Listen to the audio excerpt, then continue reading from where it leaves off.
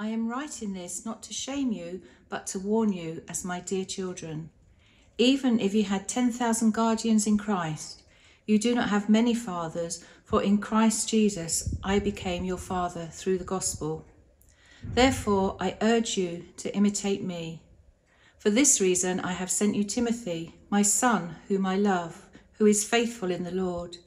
He will remind you of my way of life in Christ Jesus, which agrees with what I teach everywhere in every church. Some of you have become arrogant, as if I were not coming to you.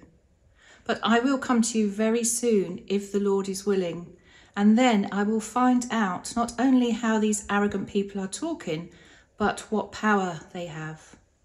For the kingdom of God is not a matter of talk, but of power. What do you prefer?